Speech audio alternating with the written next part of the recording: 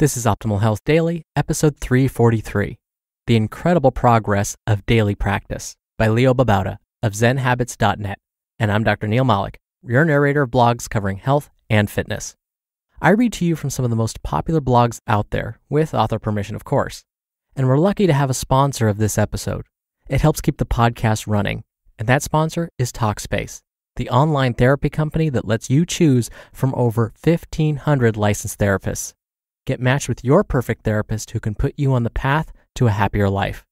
For a special offer just for you, visit Talkspace.com/OHD. And with that, let's hear today's post as we optimize your life.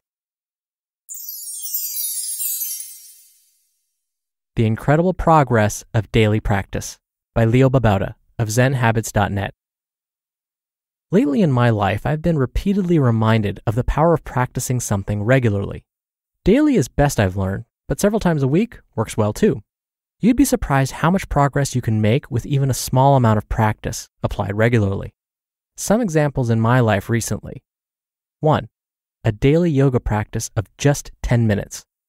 I'm not an experienced yogi. I'm very inflexible, and because I only practice yoga sporadically, I don't really make any progress.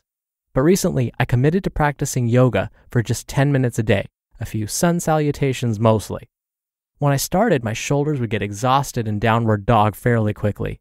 But now, I'm able to hold the poses for longer without tiring as much. I've really seen some solid progress with just 10 minutes of daily practice. Of course, that's not the point of yoga. It's a mindfulness practice. But it's still amazing to see that kind of progress. 2. Running 3 to 4 times a week with Ava. Ava and I started doing a half marathon training plan by No Meat Athlete about 6 or 7 weeks ago. We do 3 to 4 runs a week, depending on our schedules, and when we started out, we were both pretty out of shape. Ava had to stop a couple of times, even on a 2-mile run, and I was far from my peak running shape. But 6 weeks into it, just doing short runs, we can see a huge difference. At no point did we push ourselves too hard, but just doing it regularly really made a solid amount of progress. 3. Study and Go for just 10 to 20 minutes a day. I've been studying the ancient Chinese game of Go this year, and I'm still very weak at it. Honestly, if I had more time to study, I might be much stronger. But instead, I've been just doing about 10 to 20 minutes of studying a day, and I'm still making noticeable progress with my calculating ability. Still not strong, but I'm getting stronger slowly by just putting in a minimal amount of study time. 4. Chin-ups with my son 3 times a week. In the last couple of weeks, my 13-year-old son and I decided to do a chin-ups challenge. 3 times a week, we do 5 sets of chin-ups during the day. When I started out, I could only do 10 or 11 chin-ups per set, but now I can do around 16 to 17 each set in less than 2 weeks. That kind of progress is encouraging. 5. Daily focus sessions by a client. I have a coaching client who does daily focus sessions, training himself to focus on something longer. He just does 15-minute sessions every day, which isn't a lot, but he's seen his ability increase noticeably, even when he's not doing a focus session. Just a small amount of daily practice, or at least a few times a week. It's powerful. And here's what I've learned. 1. If you're studying something, you forget less. It's great to study for a couple of hours, but if you don't study for a few days after that, you'll start forgetting. Daily study sessions, even if they're short, interrupt the forgetting process. Therefore, it's more efficient as you don't slip backwards, but keep making forward progress. 2. If you are weak, you get stronger without injury. It's hard to get stronger when you're weak at yoga, running, chin-ups, whatever. But small, regular doses will get you stronger slowly. If you give yourself big doses hoping for faster progress, you're more likely to get injured, burn out, or get demotivated because of the difficulty level. Slow and small is better. 3. Progress isn't noticeable in the first week, but it is after a couple of weeks. If you're just giving yourself small training or study doses, you won't see any differences at first. That's okay. Keep doing it. After a couple of weeks, you'll notice some solid progress, and a month into it, you'll see major improvement. Keep at it. 4. Small doses make it easy to do daily. If you want to train for an hour a day, that is only sustainable for a while. Eventually, you'll run out of energy, or things will get busy and you won't have time for your hour-long session. Maybe you'll miss 2 or 3 days in a row.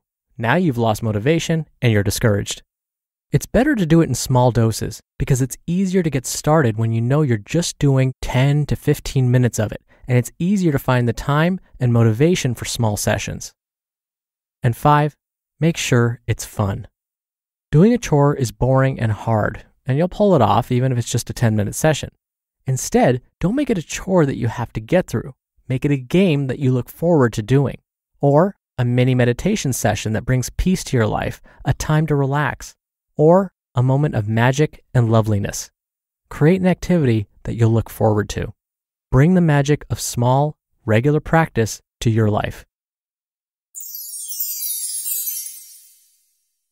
You just listened to the post titled, The Incredible Progress of Daily Practice by Leo Babauta of ZenHabits.net. A therapist can definitely help you with progress, and Talkspace, the online therapy company, makes it easy to connect with an experienced licensed therapist that you pick based on your preferences for way less than traditional therapy. What's really cool is that you can send your therapist text, audio, and video messages, or even do a live video chat. Talkspace therapists are fully licensed and go through a rigorous screening process. Plus, they've done thousands of hours of supervised professional training. So, to match you with your perfect therapist, go to Talkspace.com/OHD. And as a special offer for our listeners, you can use the coupon code OHD to get $30 off your first month, all while showing your support for this podcast. That's the code OHD, and you can use that at Talkspace.com/OHD. An example for me that comes to mind when I think about small little changes and how they can lead to big improvements. I used to, of course, get asked as a trainer, how do I get six-pack abs? Probably the most common question I would get. Now think about all the different routines that are out there. There are probably millions of six-pack ab routines that all claim the same thing. If you do what we tell you to do, you will get your six-pack. Now, of course, diet plays a huge role. Other types of exercises that you're doing, your age, your gender, your genetics, all of those things play a role when it comes to getting that six-pack. But when I looked at all of those routines, and I kind of did my own anecdotal analysis of it, I realized that they all had something in common. You need to spend about 45 minutes each week in total on ab-related exercises. That was the common factor.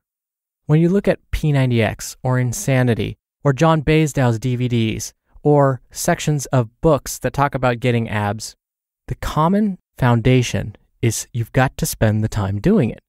45 minutes per week was what I noticed, again, was kind of common amongst all of these routines. So P90X recommends, for example, you do 15 minutes of straight ab exercises 3 times a week. Another source will say 10 minutes of ab exercises 5 days a week. And so what I would end up telling folks is just do some ab exercises, just a little bit, 5 minutes, 7 minutes every single day. And then we would add up how many minutes they spent at the end of the week.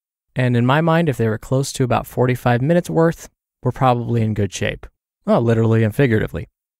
Now, how much better did that sound when I told my clients that, hey, you only have to do 5 or 7 minutes of ab moves every day versus you're going to have to do 15 minutes of ab moves 3 times a week. 15 minutes sounds exhausting.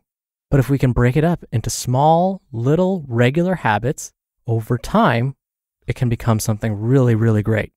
And so we're breaking it up into small doses that make it easy to do daily.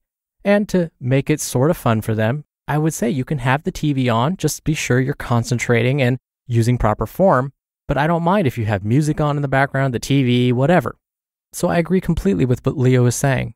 Small changes, if done regularly, if done with consistency, can lead to big results. That's it for today. I hope you're having a great week. Thank you, as always, for listening. Thank you for sharing this show with a friend. I'll be back tomorrow with a post from Roman Fitness Systems. So I'll see you there where your optimal life awaits.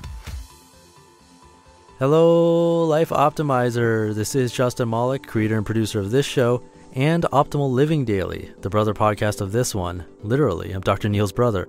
If you like the format of this show, you'll love Optimal Living Daily too, where I also read to you from blogs, but cover other topics like personal development, finance, and minimalism, from bloggers like Derek Sivers, The Minimalists, Zen Habits, and many more. So for more amazing content read to you for free, come subscribe to Optimal Living Daily too, and together we'll optimize your life. You've been listening to Optimal Health Daily. Be sure to hit the subscribe button to stay up to date on each new episode, and head to oldpodcast.com. That's oldpodcast.com for a free gift, as well as more actionable tips and resources to help you maximize your potential. Thanks for joining us, and remember, your optimal life awaits.